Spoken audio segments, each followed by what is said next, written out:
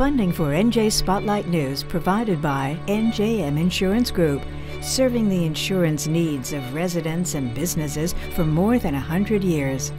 PSE&G, we make things work for communities. And Horizon Blue Cross Blue Shield of New Jersey, an independent licensee of the Blue Cross and Blue Shield Association.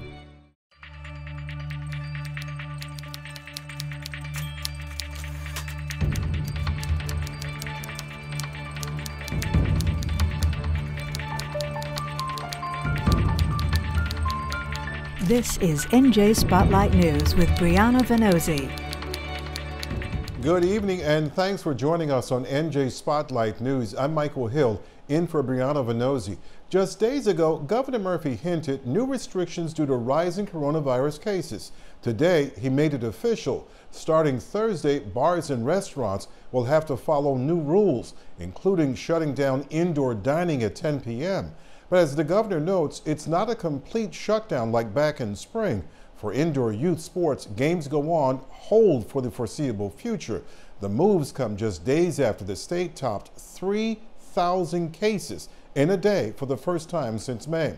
Today, the state is reporting another 2,075 cases for a total of more than 256,000, along with 11 new deaths for a total of nearly 16,500 fatalities. Hospitalizations are also up, more than 1,500 patients being treated, the highest level since June. Many restaurants already are facing the hurdle of winter taking away outdoor dining. So how is the restaurant industry reacting to the new restrictions? Senior correspondent Brendan Flanagan reports. It's not going to be good. It's not going to be good. We're probably going to barely make ends meet. Debbie Miller manages McKenna's Pub, a small bar in Lake Apacong that's usually open from 11 a.m. to 2 or 3 in the morning. But new restrictions announced by Governor Murphy would make McKenna's close at 10 p.m. And more restrictions forbidding patrons to sit at the bar leaves Miller with few options. It's going to hurt us a lot because obviously it's small in here and we don't have a lot of room to put people 6 feet apart. So it's going to limit us to very few people. To be clear, the last thing I want to do, or any of us want to do, is to shut our economy back down, and thankfully we are not at that point. Looking at the data, we are taking surgical steps that we hope will help mitigate the current increasing rate of spread. At his briefing, Governor Murphy pointed to exploding COVID-19 caseloads, more than 5,000 just this past weekend, as the science behind his new round of restrictions, which would make bars and restaurants close indoor service from 10 p.m. to 5 a.m. He said cases have been traced to bar seating, but will allow tables closer than 6 feet if they're shielded by barriers. The new restrictions include Atlantic City's casinos. Outdoor dining isn't affected, but winter is coming, and so state officials will permit restaurants to set up individual outdoor dining tables, each one inside an enclosed heated tent. These are the measures we are taking now, and they do not preclude us from taking further action in other areas or placing further restrictions on these in the near future. But if we do, we anticipate there will be actions, again, that are surgical in their approach. Citing cases related to youth hockey, Murphy will also ban indoor youth sports competition with out-of-state teams, including travel teams affiliated with local karate, dance, and gymnastics studios. Business leaders complained. These spikes are not being related back or contact traced back to business transactions. They're coming from social settings. And so the need to feel like that we're doing something proactive takes us to spaces that we can regulate. And unfortunately, that continues to take us back to the business community. We do not want the crazy bar situation, what we saw like this summer. But now you're going to just push these people into homes, into private homes where the kids are going to congregate, where there's no regulations, there's no oversight, there's no sanitation protocols. For health officials facing climbing COVID caseloads, it's a matter of pandemic survival. But for an industry uniquely vulnerable to COVID restrictions, it's a matter of economic survival. More than a third of Jersey restaurants already struggling under pandemic restrictions are expected to close this year. Some can adapt. Now with the indoor dining, we're down about 40%, but we've learned to reinvent ourselves, right? We reduced our menu down. Labor costs are different now. Town Square diner owner Peter Sidarius rehired more than half the staff he had to furlough during the lockdown, and he's tightening his belt. The Wharton mainstay had already reduced its hours to close at 10, but he says responsible restaurants feel singled out. The bad actors, there are bars and restaurants that aren't following the rules. They need to be reprimanded. They need to be punished. The people that are following the rules should be allowed to operate where they've been operating. Meanwhile, Republican lawmakers frozen out of the regulation process want the governor to schedule public hearings. Why do we allow one person under a state of emergency to make all the decisions? It's absolutely wrong. Doesn't mean his decisions are wrong, but I can tell you the process is dead wrong. The governor says he consults labor and hospital leaders all the time. The new restrictions take effect this Thursday. I'm Brenda Flanagan, NJ Spotlight News. A COVID vaccine that's 90% effective, that's what Pfizer says it has. It puts the company on track to ask the FDA later this month to approve emergency use of the vaccine. A big question now is who would be willing to take a vaccine. State Health Commissioner Judith Persicelli said today there's a lot of vaccine hesitancy in New Jersey, even among health professionals. She says a survey of 2,000 healthcare workers revealed 66% of doctors and 47% of nurses said they would definitely or probably take the vaccine. Science and vaccine safety were the top concerns among those professionals. The commissioner said on 60 Minutes Sunday night, New Jersey is on track to get enough of the vaccine from the federal government in the first round to vaccinate 50,000 people, but the state estimates its high-risk population at 500,000. That includes healthcare providers. The state has an ambitious plan to vaccinate 70% of the adult population over 6 months, up to 80,000 people a day. Given the level of vaccine hesitancy, the department knows that an important part of our job is to share the science and the data with healthcare professionals. We want them to feel more comfortable with getting the vaccine and also recommending the vaccine to their patients once it is generally available. Physicians and nurses are trusted voices, and we know they will play an important role in the public's understanding of why this vaccination is so important. The Trump campaign has threatened to sue Pennsylvania over the election, as the president and millions of his supporters have refused to concede or accept the declaration of Joe Biden as president-elect. Biden accepted victory over the weekend. Joanna Gagas reports on the issues the Trump campaign might pursue and whether they'll hold any weight in the courts. Nearly a week out from Election Day, and America is still mired in the same political turmoil that's pervaded the last 4 years. As President-elect Joe Biden takes the stage to begin planning his administration, President Trump denounces the election results, alleging fraud. In a tweet this weekend, he touted the votes he received, while also saying, "The observers were not allowed into the counting rooms. I won the election, got 71 million legal votes. Bad things happened which our observers were not allowed to see. Never happened before. Millions of mail-in ballots were sent to people who never asked for them."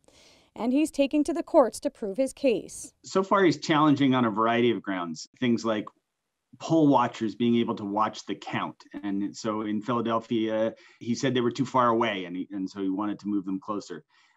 He's charging in other places that there were massive dumps of ballots. So far, none of the cases brought in the key battleground states, Pennsylvania, Arizona, Nevada, Georgia, and Wisconsin, have shown any evidence of voter fraud for the courts to take the case. But his argument against Pennsylvania's election laws did make it to the Supreme Court. That case concerns whether mail-in ballots that are received after Election Day should be counted. And to be clear, these are ballots that were postmarked by November 3rd. That's correct, yes. The state Supreme Court ruled under the state constitution that ballots received up to 3 days after Election Day should be counted. That's what the challengers brought to the U.S. Supreme Court that is still pending. Of course, it's not going to matter in Pennsylvania. Apparently, there aren't enough ballots at issue in that case for it to make a difference. The challenges in other states also don't concern enough ballots to overturn the 10,000 plus lead Biden holds in each state. The president's gotten a mix of responses from fellow Republicans, Senators Murkowski and Romney, the only ones to congratulate President-elect Biden and Vice President-elect Kamala Harris. Senator Ted Cruz said conceding the election at this point would be, quote, premature. And Senator Lindsey Graham, who just won a tough re-election battle, said in a Fox News interview this weekend that if Republicans don't challenge and change the U.S. election system, there will never be another Republican president elected again. But Trump ally, former New Jersey Governor Chris Christie, said on ABC News this week, if your basis for not conceding is that there was voter fraud, then show us. Show us. Because if you can't show us, we can't do this. We can't back you blindly. And if they don't come forward with the proof, then it's time to move on. If there are enough charges brought forward, does it sow enough doubt into the democratic process that people feel this entire election should be null and void? I mean, where does the nation end up? Where do voters end up in this process? On the one hand, filing all these challenges does tend to sow doubt, I imagine, in some people's mind about the integrity of the election, of the electoral process. On the other hand, if the courts continue to deny all of these challenges, maybe it will help people to feel more comfortable that the election really was on the up and up. There will be a recount in Georgia as the nation waits to see what role the courts will play over the next several days and weeks. For NJ Spotlight News, I'm Joanna Gagis. Keep up with all the latest results and headlines by heading to our Elections 2020 page. That's on njspotlightnews.org. We've got full recaps on all the races, what the public ballot questions will mean for you, and a deeper look at where the vote by mail count stands today. President-elect Joe Biden has announced the 13 members of his COVID-19 task force. It includes leading researchers, scientists, and former FDA commissioners. Biden says the team will advise his administration on countering the surge in infections and ensuring vaccines are safe, effective, and available. The president-elect also unveiled Build Back Better, a jobs and economic recovery plan for workers and states, as he plans to push for a massive stimulus package to help families and businesses in the COVID-ravaged economy. Many are eager to see how Biden's approach to managing the coronavirus differs from Trump's. That includes NJ Spotlight News health writer Lilo Stainton, who joins us now. Lilo, thanks for joining us. What's the difference between what Biden wants to do and what Trump has done? Yeah, there's a big difference. It really comes down to the ask that, trust the experts. I'm going to listen to science. He says that over and over again, which is, of course, a real departure from the Trump administration, which tended to say, we doubt this, I doubt the experts. People are saying there wasn't a lot of tendency to look at the data in a holistic way. Sometimes data was cherry picked. So I think Biden's, approach is vastly different on that front, vastly different. What is Biden's general framing on this? Biden put out a plan, a 7-point plan sort of, that it would outline what he would do to address the virus. And I think just the nature of having that 7-point plan in print is different too. It addresses everything from, making sure all citizens have access to, or all residents, all Americans have access to testing, free for everybody, nationalizing PPE, providing uniform guidance for communities, ensuring that vaccines are distributed fairly, creating efforts to make sure that at-risk groups like elderly and communities of color are better involved in the decisions and better protected in the outcomes. And getting more involved in the international community, including so you could monitor these things early. And then, of course, this mask duty, which is something that he really doubled down on today, of course, this morning. Lilo, a few seconds left. What does this require of Congress, or does he need Congress' approval to get any of this done? Most of it he doesn't, with the exception, of course, of funding. And there's $25 million in here for vaccine distribution, but which would, of course, require Congress. But it doesn't. And I think the other thing is a lot of it really engages local partners. And that's something that, at least Governor Murphy has said all along, is we need more help. We need more communication. We need support, and more funding from the federal government to help fight this. And there is a lot of funding in this plan, but there's a lot he can do without Congress. All right, Lilo, thank you. Thank you. New Jersey lawmakers are wasting no time to legalize recreational marijuana. Lawmakers introduced decriminalization and other marijuana bills on Friday, just 3 days after voters approved legalization. And today, before the public could barely get a chance to read the bills, lawmakers plan to take action. Senior correspondent David Cruz reports what they've done. It's not vague, it's just not specific, but I think it's clear. Never underestimate the ability of lawmakers to harsh the high of optimists who thought that voting to legalize cannabis would bring millions in sales tax revenue to state coffers and social justice to communities hardest hit by the war on weed. On the first day of a sprint to get enabling legislation passed, panels from both houses, including the Senate Judiciary Committee, were discussing the bills, mainly S-21, the main bill that sets the parameters for the industry. But there was evidence that there's plenty of devil in the details. But we got to get to work, because if we don't, in January, this constitutional amendment goes live. And in January, there are no rules attached to this. Advocates for business, like Bill Caruso, who co-chaired the Yes Vote effort, says, let's go, hoping to get a jump on the looming New York and Pennsylvania markets.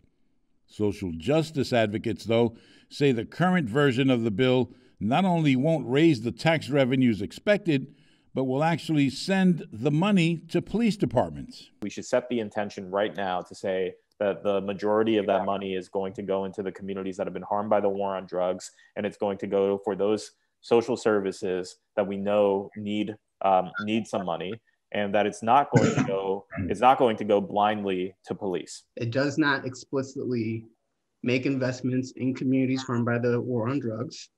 And even the tax structure that would enable that, to really raise the funds so that you can make those investments doesn't exist. To add insult to injury, when you look at the details of the bill, a lot of funds go towards the Cannabis Commission, as it should, because you have to make sure that's up and running and it has the resources it needs. But there's also a lot of funds that go towards police for training. And just to have that while still having nothing, like literally nothing, go towards communities, it is bad optics, to say the least. But we shouldn't derail legislation over the fact that we don't have a promise of income yet and an idea where that's going to go. Moreover, I don't know that these advocates have an idea on really settled where this money should flow. There are broad comments about reparations, impact to afflicted communities, but no meat on the bone in terms of how that money should flow. People will stop getting arrested and jailed and getting criminal records as a result of this. That's going to stop. That's the most important aspect of it. The divvying up of the spoils of the program is something that I believe should be done through the budgetary process. The Assembly Speaker raised the idea of an excise tax today, which the governor said he supported. But the Cannabis Regulatory Commission, whose new chairperson is a former ACLU Policy Counsel, could have the most impact on how the new industry gets off the ground. I'm David Cruz, NJ Spotlight News. One state legislative battle on last Tuesday's ballot still has no winner. District 25, it's mostly in Morris County, a special election to fill a Senate seat and an Assembly seat for full terms. Raven Santana reports the going is slow because of mail-in ballots. While all eyes have been on the presidential race's outcome, Jersey's Legislative District 25 has still not declared a winner 6 days after the election. And I attribute that to the fact that, one, they just were not really ready for this large number of mail-in votes that we saw this year. Democrat Ripunde Mehta is facing off against Republican State Senator Anthony Bucco in a special election. Bucco filled his father's seat in the state Senate after he suddenly died of a heart attack in September, but is now running to keep it. That seat got filled with his son, and the Assembly seat got filled with Ora Dunn. And so as a result of those being filled, they were only appointments that would last by law until the next general election, which in this case happens to be the presidential election. Traditionally a Republican district, it lies mostly in Morris County.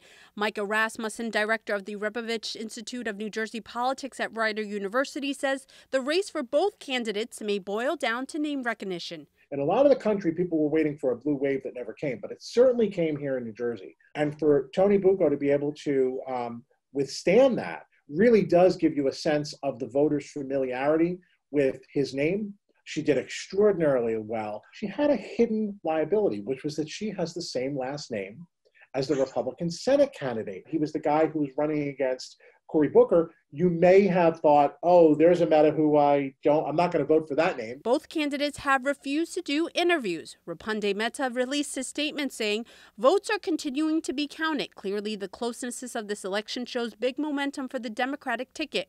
The Morris County Board of Elections is working diligently, and we will reserve comment on the results until every vote is counted.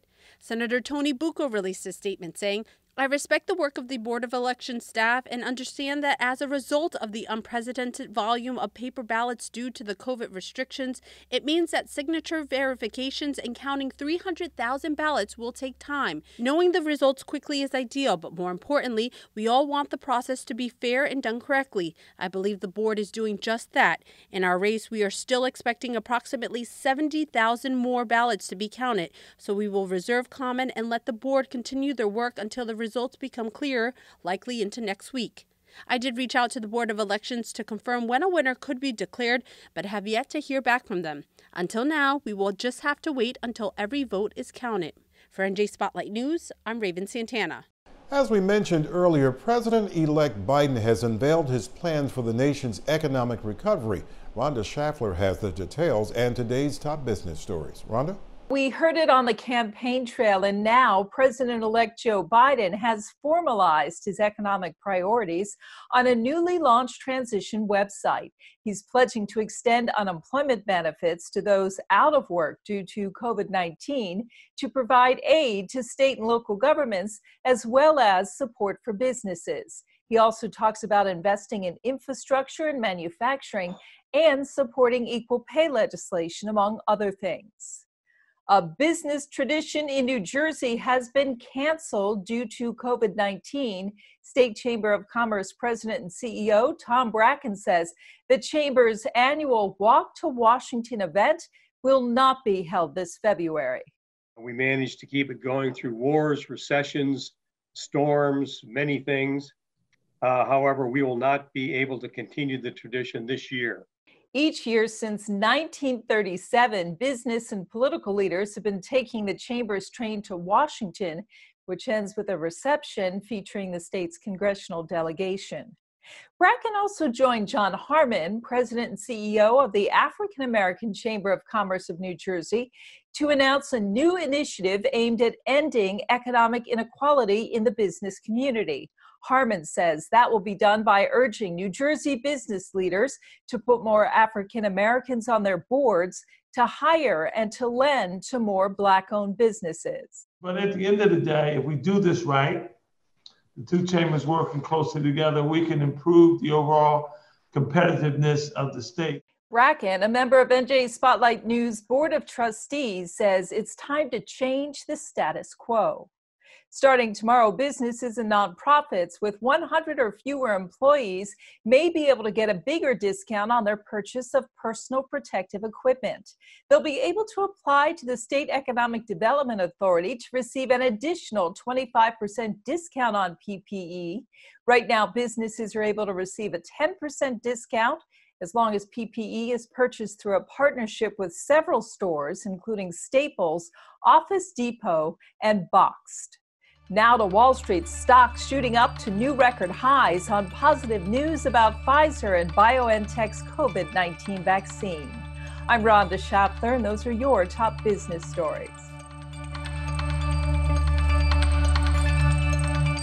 Support for the Business Report provided by New Jersey American Water, providing water and wastewater services to keep life flowing for more than 190 communities throughout New Jersey. And by Junior Achievement of New Jersey, celebrating 100 years as a mission and announcing this year's virtual NJ Business Hall of Fame on November 19th at 6 p.m.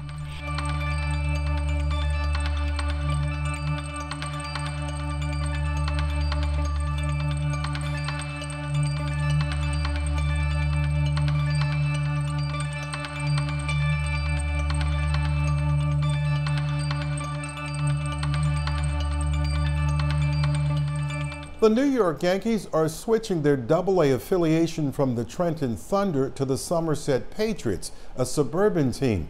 The Thunder's owner describes Bridgewater as less diverse after the Yankees had pledged a stronger engagement on racial and social inequities. In a statement, the Thunder's owner says, "This is about more than baseball. The Thunder is a pillar of the Trenton community.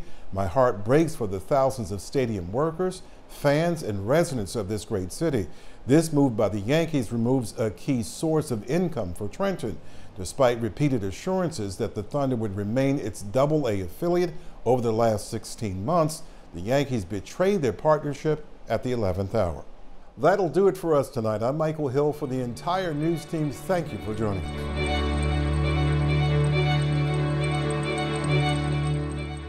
The members of the New Jersey Education Association, making public schools great for every child. RWJ Barnabas Health, let's be healthy together. And Ørsted, committed to the creation of a new long-term, sustainable, clean energy future for New Jersey. NJM Insurance Company has been serving New Jersey policyholders for more than 100 years. But just who are NJM's policyholders? They're the men and women who keep the Garden State growing, business leaders, the caretakers of our historic landmarks, and the custodians of our public safety. The people who make our state a great place to call home.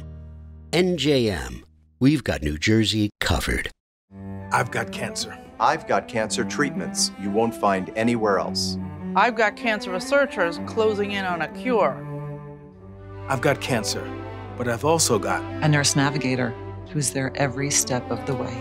I've got cancer and I'm fighting it. We're fighting it at New Jersey's only NCI-designated Comprehensive Cancer Center. If cancer comes into your life, you'll find the most comprehensive care at RWJ Barnabas Health and Rutgers Cancer Institute of New Jersey.